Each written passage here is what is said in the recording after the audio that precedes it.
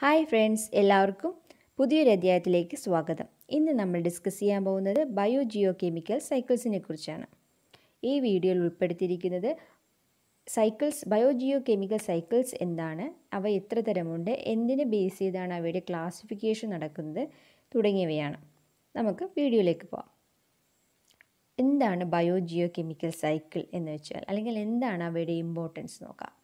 നമ്മുടെ ഭൂമിയിൽ ചെറുതും വലുതുമായി ധാരാളം ജീവജാലങ്ങൾ നിലനിൽക്കുന്നുണ്ട്. ഈ ജീവജാലങ്ങളിലെ ജീവൻ്റെ നിലനിൽപ്പിനെ അടിസ്ഥാനമെന്ന് പറയുന്നത് availability of energy and cycling of A large number of chemical elements. Chemical എലമെൻറ്റ്സിൻ്റെ പ്രസൻസും എനർജിയുടെ അവൈലബിലിറ്റിയുമാണ് ഒരു ജീവിയുടെ ജീവൻ്റെ അടിസ്ഥാനമെന്ന് പറയുന്നത്. പ്രധാനമായും എനർജിയുടെ സോഴ്സ് എന്ന് പറയുന്നത് സണ്ണാണ്. രണ്ടാമത് വരുന്നതാണ് കെമിക്കൽ എലമെൻറ്റ്സ് എന്ന് പറയുന്നത്. ഈ കെമിക്കൽ എലമെൻറ്റ്സ് എന്ന് പറയുന്നത് നമുക്ക് ന്യൂട്രിയൻസ് എന്ന് വിളിക്കാം. ഈ കെമിക്കൽ എലമെൻറ്റ്സ് ആണ് രണ്ടാമത് ജീവികളുടെ ഊർജ്ജപ്രവർത്തനങ്ങൾക്ക് അല്ലെങ്കിൽ അവരുടെ ജീവപ്രവർത്തനങ്ങൾക്ക് ആവശ്യമായ ഊർജം നൽകുന്ന രണ്ടാമത്തെ ഘടകം.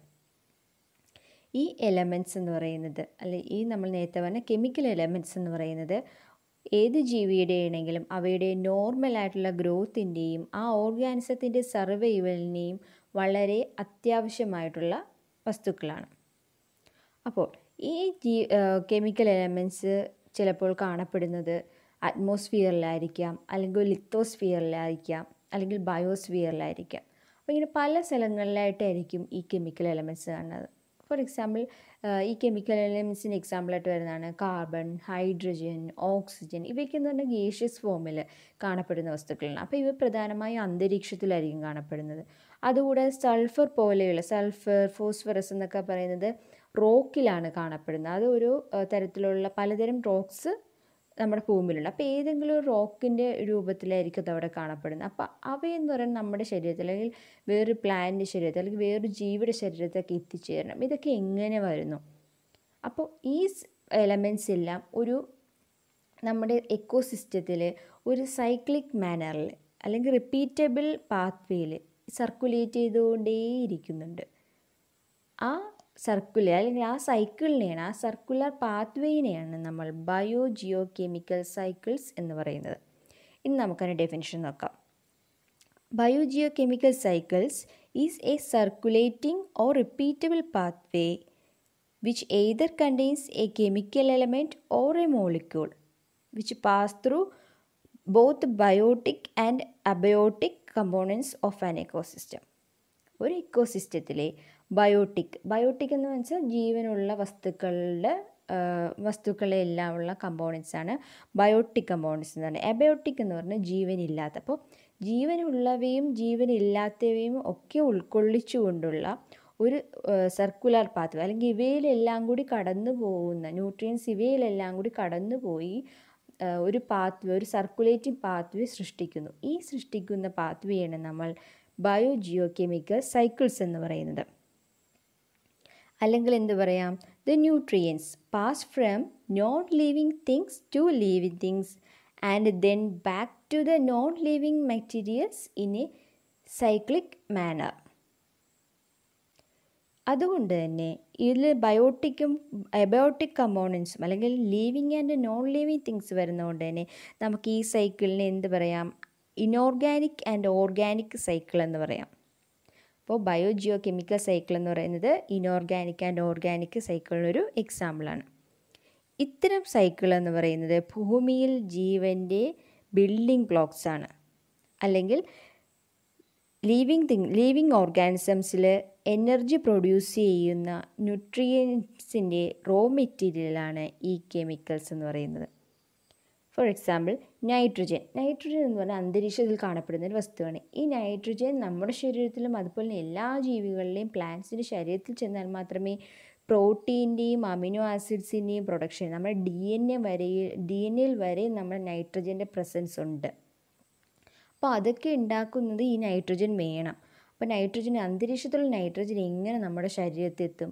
ആ ശരീരത്തെത്തുന്ന പ്രോസസ്സുകളെല്ലാം കൂടി ചേർന്നാണ് സൈക്കിൾ രൂപത്തിൽ നടക്കുന്ന ഈ പ്രോസസ്സ് എല്ലാം കൂടി ചേർന്നതാണ് ബയോജിയോകെമിക്കൽ സൈക്കിൾ എന്ന് പറയുന്നത്. അതാണ് ഇതിൻ്റെ മെയിൻ ലക്ഷ്യം അല്ലെങ്കിൽ അതിൻ്റെ മെയിൻ എയിം എന്ന് പറയുന്നത് ഈ പ്രക്രിയയാണ്. ഇനി നമ്മൾ പറഞ്ഞു ഇതിനകത്ത് കുറച്ച് കെമിക്കൽസ് വരുന്നുണ്ടെന്ന്. ഈ കെമിക്കൽസിനെ നമുക്ക് ബയോജിയോ കെമിക്കൽസ് അല്ലെങ്കിൽ ന്യൂട്രിയൻസ് എന്ന് പറയാം. എന്തുകൊണ്ടാണ് ഇവയെ ന്യൂട്രിയൻസ് എന്ന് പറയുന്നത്?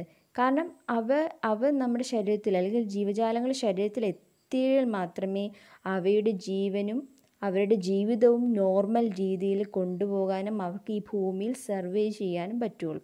അതുകൊണ്ടാണ് അവയെ ന്യൂട്രിയൻസ് എന്ന് പറയുന്നത്. ഈ ന്യൂട്രിയൻസ് എന്ന് പറയുന്നത് ചില ന്യൂട്രിയൻസ് വളരെ കൂടുതൽ എമൗണ്ട് വേണം. ഫോർ എക്സാമ്പിൾ ഓക്സിജൻ എല്ലാ ജീവികൾക്കും ആവശ്യമായിട്ട് വരുന്നതാണ്. നൈട്രജൻ എല്ലാവർക്കും വേണം. അപ്പോൾ അതുപോലെയുള്ള ഘടകങ്ങളെന്ന് പറഞ്ഞാൽ വളരെ കൂടിയ അളവിൽ വേണം. എന്നാൽ മോളിബ്ഡിനം, കൊബാൾട്ട്, ക്ലോറിൻ പോലെയുള്ളവയെന്ന് പറഞ്ഞാൽ വളരെ കുറച്ച് എമൗണ്ട് മതി. അപ്പോൾ ഉപയോഗിക്കപ്പെടുന്ന വസ്തുക്കളുടെ എമൗണ്ടിൻ്റെ അടിസ്ഥാനപ്പെടുത്തിക്കൊണ്ട് നമുക്ക് ന്യൂട്രിയൻസിനെ രണ്ടായിട്ട് ഡിവൈഡ് ചെയ്യാം. ഒന്ന് മാക്രോ ന്യൂട്രിയൻസ് എന്നും രണ്ട് മൈക്രോ ന്യൂട്രിയൻസ് എന്നും. The elements that required by the organisms in large quantities, വളരെ കൂടുതൽ എമൗണ്ട് ആവശ്യമായി വരുന്ന എലമെൻറ്റ്സിനെ മാക്രോ ന്യൂട്രിയൻസ് എന്ന് പറയുന്നു. എക്സാമ്പിൾ കാർബൺ, ഹൈഡ്രജൻ, ഓക്സിജൻ അതൊക്കെ എന്ന് പറഞ്ഞാൽ മാക്രോ ന്യൂട്രിയൻസ് ആണ്, കൂടുതൽ എമൗണ്ട് ആവശ്യമാണ്. ഇനി മൈക്രോ ന്യൂട്രിയൻസ് എന്ന് പറയുന്നത് വളരെ കുറച്ച് എമൗണ്ട് മതി, വളരെ കുറച്ച് ആവശ്യമായിട്ട് വരുന്ന മിനറൽ എലമെൻറ്റ്സിനെയാണ് നമ്മൾ മൈക്രോ ന്യൂട്രിയൻസ് എന്ന് പറയുന്നത്. Example manganese, zinc, boron, sodium etcetera. ഇപ്പോൾ നമ്മൾ മാക്രോ ന്യൂട്രിയൻസും മൈക്രോ ന്യൂട്രിയൻസും എന്താണെന്ന് നോക്കി. ഇനി നമുക്ക് എത്ര തരം സൈക്കിൾസ് ഉണ്ടെന്ന് നോക്കാം. ബയോജിയോകെമിക്കൽ സൈക്കിൾസിന് നമുക്ക് 4ആയിട്ട് ഡിവൈഡ് ചെയ്യാം.